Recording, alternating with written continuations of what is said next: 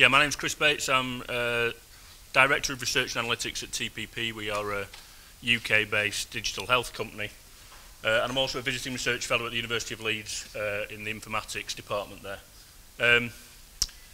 Very much like Charles said about Alejandro, I'm going to start somewhere completely different, and we will march towards common ground as we go on. But I suppose it's testament to the breadth of SNOMED CT and what we can do with it. So what I'm going to talk to you about, to start with for the first few minutes, 10 minutes or so, is about AI and deep learning and what we mean and what the context that is for healthcare. Move on to the roles of electronic health records and SNOMED CT as we start to develop in that space, and then address some of the challenges and opportunities, both the opportunities that SNOMED presents us, but the challenges that we're still left to contemplate when we're working in this field. My background is in academic mathematics. Day to day, I'm a computer programmer and a data scientist, so I'm allowed 2 or 3 clinical mistakes as we go on. So just to set the scene, I want to talk about what we mean when we say AI. It's a term that's bandied around a lot at the moment, and I think the best definition still is the original one. This is where the term was first coined back in the 1950s, and this was John McCarthy, who is one of the founding fathers of AI, and a guy called Claude Shannon, if you're a computer scientist in here, the father of information theory.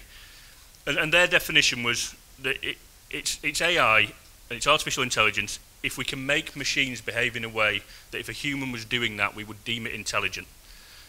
So we've seen today in the plenary ideas of when there's an algorithm now that can beat human beings at Go. That is deemed as intelligent if a human can do that. It doesn't mean we're into artificial general intelligence and some sort of singularity. So we're not talking today about the idea of AI replacing doctors. We're talking about engineering and science and task-driven things where the machine can really help our doctors now, and nurses and citizens. You won't be able to read that, it doesn't matter, but again, when we say AI, it's a broad family. There's a very broad family of things we're talking about here. This is a diagram by Korea, and I've stolen this from Floridi.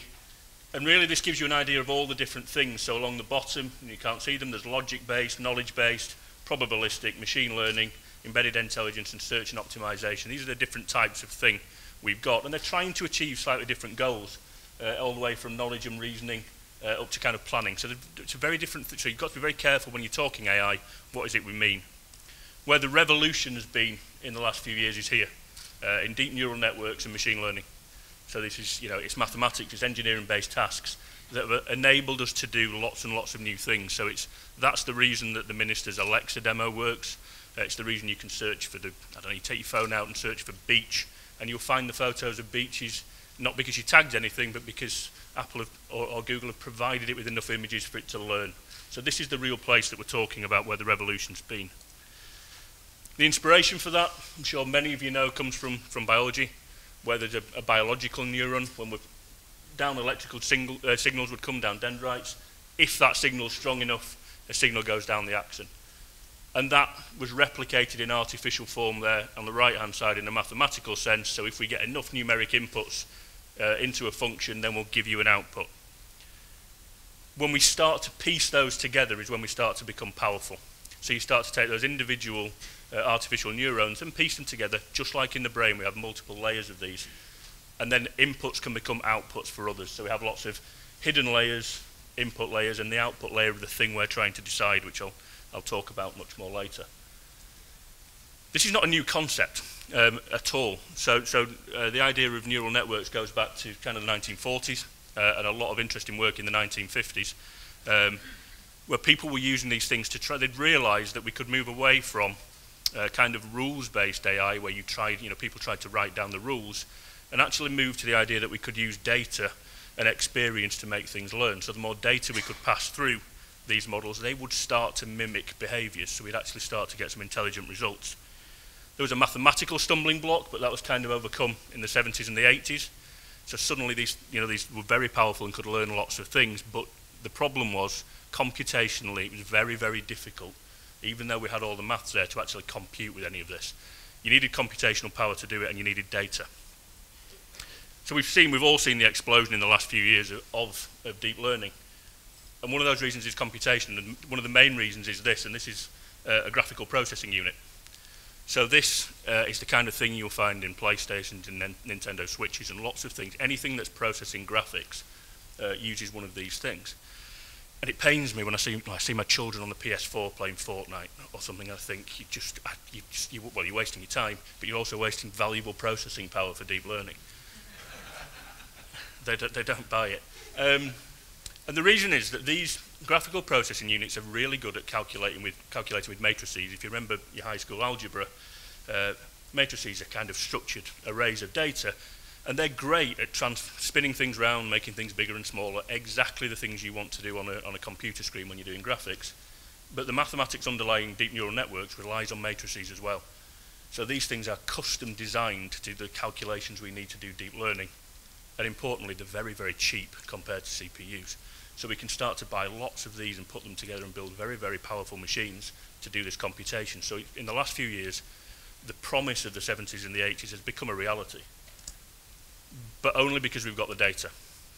You know, we can have all of that computational power and that mathematical complexity, but unless we can line it up with data, then we've nowhere to go really with deep learning.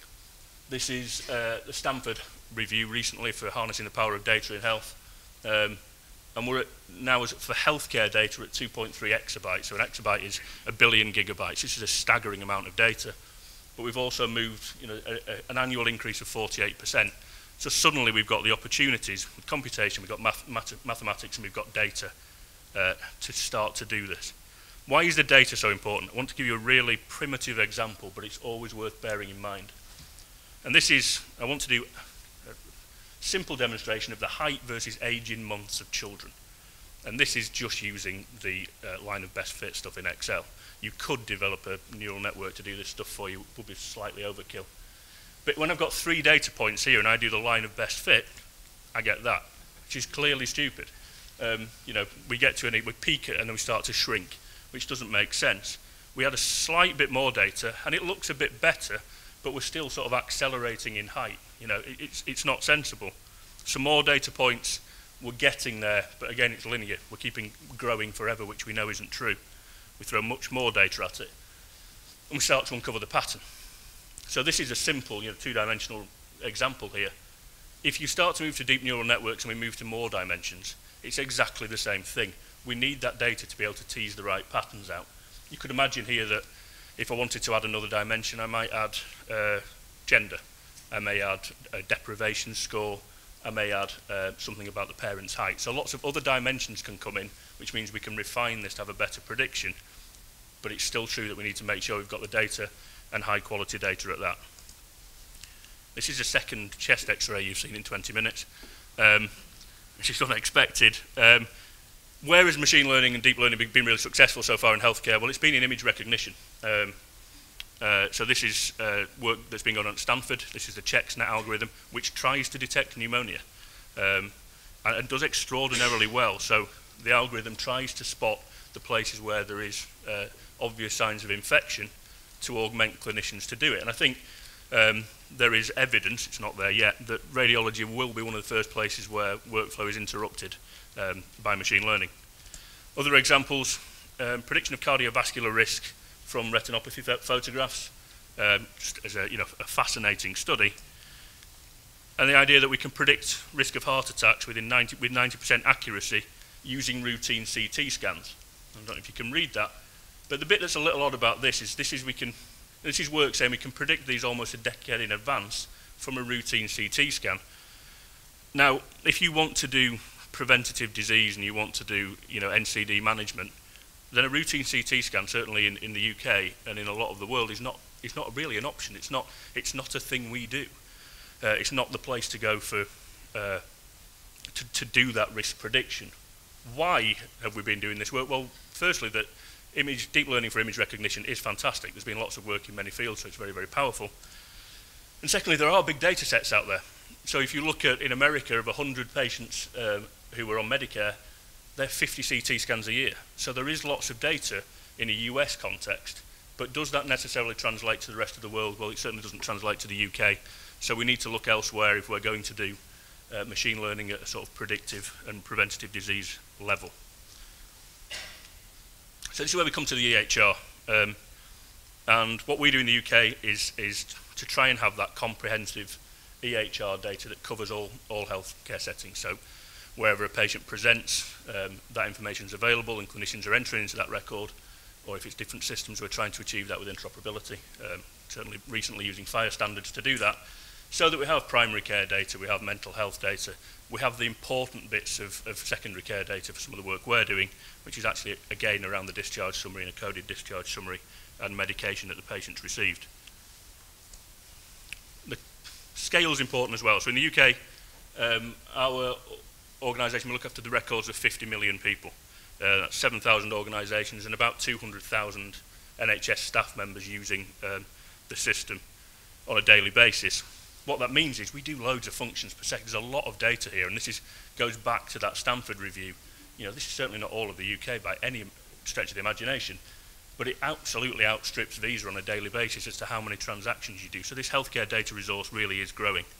And over the last couple of years, we've transitioned the database to SNOMED CT. So in terms of what we've got on the database coded in SNOMED CT, we've got 16.6 billion entries. So that will be diagnoses, symptoms, procedure codes, things about ethnicity, place of birth, so a whole range of administrative and clinical codes, and the 16.6 billion, which is a fantastic number to start to work with.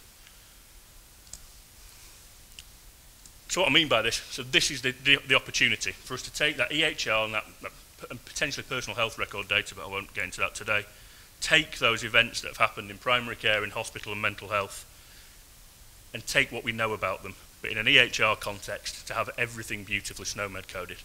Now that is not easy to do, and Charles has said this, we need to really encourage our clinicians to do it. Some of the ways we do that, things like auto-completion when you're typing narrative text, kind of predictive text to drop the right code in behind if you select it.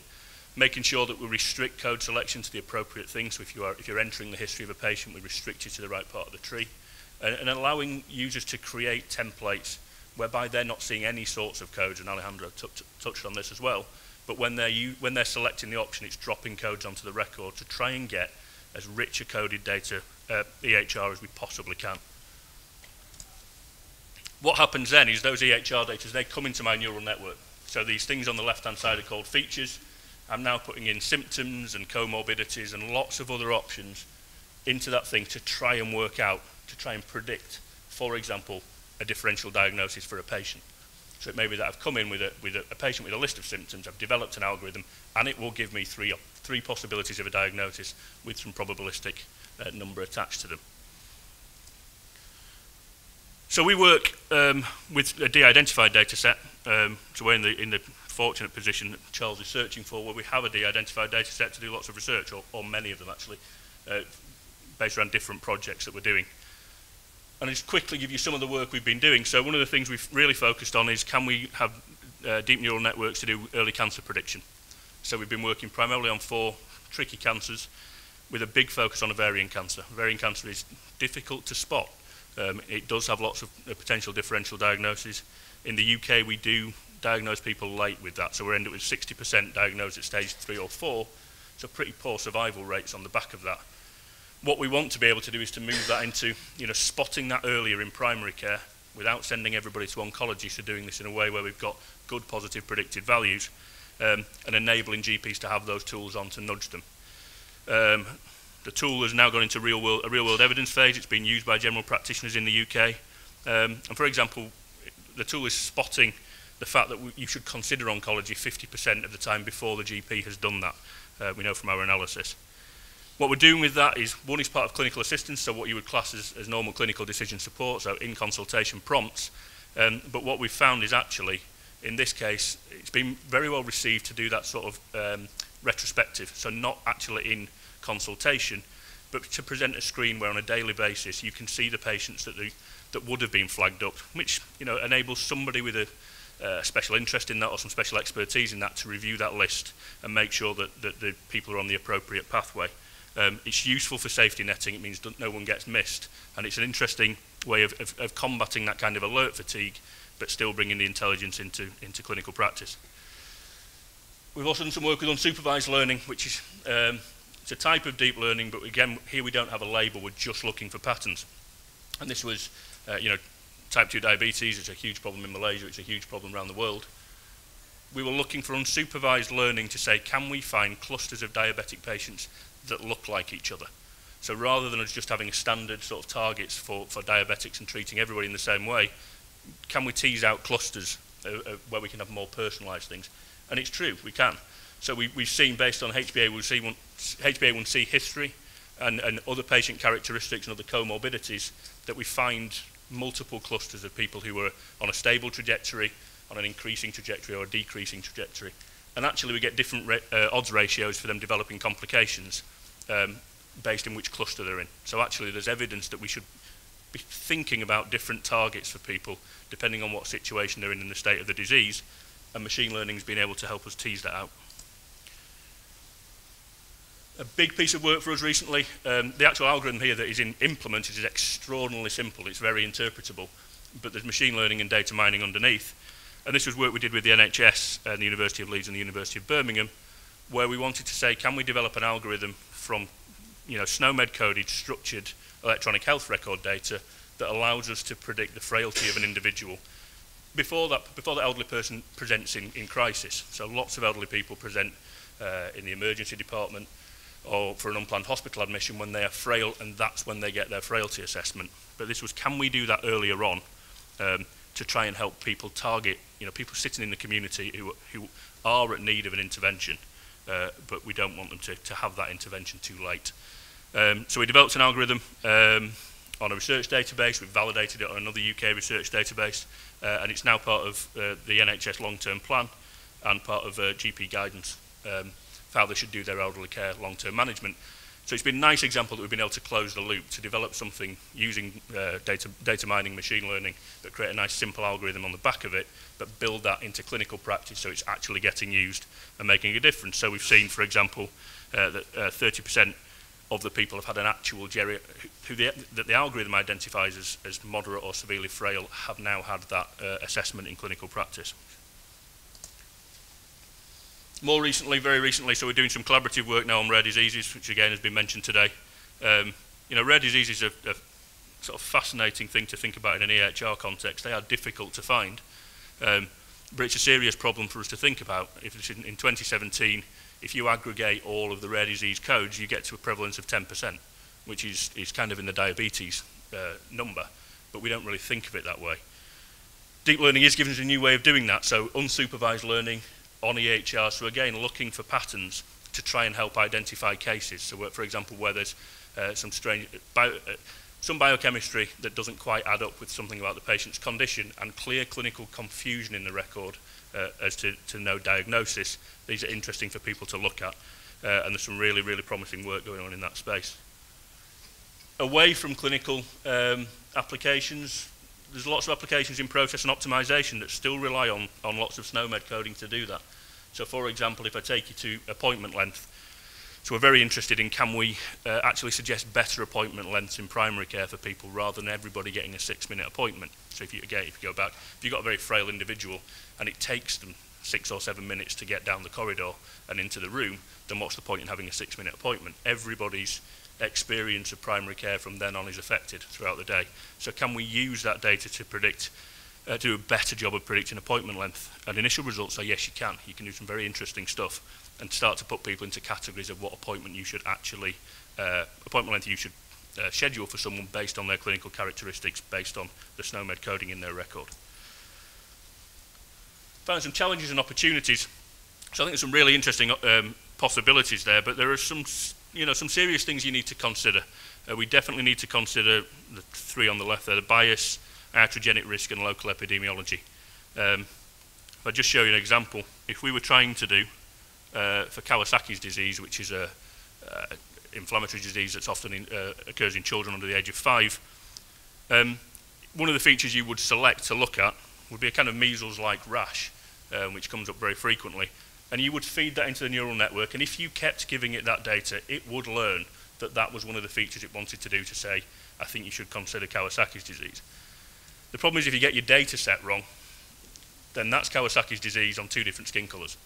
Here, we've got a measles-like rash, and over here we don't have that. If we've just developed a machine learning algorithm using cases like on the left, we're never going to spot the person on the right. So there's a real problem that if we don't have either well-coded ethnicity or skin colour metrics inside the data sets, or we don't consider that we have developed it in a different environment, then how do we translate it? How do we move it into a different country? How do we consider that epidemiology and that potential bias we'll introduce? And on the right-hand side, we've got big problems with, the biggest challenge if you are working in machine learning is overfitting. So you start to spot patterns that don't really exist, and when you then move that to a different context, your algorithms don't work. To be able to solve that problem really, and to say we're confident with what's going on with machine learning, we need to be able to do external validation. So we need to be able to take results we've developed, move them to different data sets, and prove that the same thing's going on. If the things we're teasing out are genuinely causal, then we're much less likely to have an overfitting problem. How are we going to do that properly? We need SNOMED coded data sets from different environments. If you start to have to change your clinical tools and your algorithms to fit the terminology underneath, you start to introduce a complexity you really don't want. So if we can have algorithms that are based on SNOMED codes that we can move on to different data sets from around the world, then we can start to combat the problem of overfitting. We start to validate the work we're doing and actually give clinicians confidence that there's some truth in this and it can augment their clinical practice and it's not just sort of a fad for the moment. High dimensionality, again, is a huge problem, but SNOMED helps. It's reasonable to ask the question, why can't I just list all the findings down this side and all the SNOMED codes here and have some uber sort of algorithm that works this out for you? And this is a primitive way, but even if they were all on or off of whether you had that symptom, if it was just a finding, you'd end up with 2 to the 35,000 possibilities, and 2 to the 33 is more than the number of people on Earth. So you've got to be really careful that we can't just start adding things in on the left-hand side. It's much more complex than that, but you get the flavour of, there is no panacea here. It needs a lot of clinical expertise, it needs a lot of literature inputs, and it needs guidance for us to create these tools. We can't just think it's a computer science problem. However, SNOMED does help us with the dimensionality problem. We all want our clinicians to record as granular a code as possible, so they're getting, the patient record is as accurate as it can be.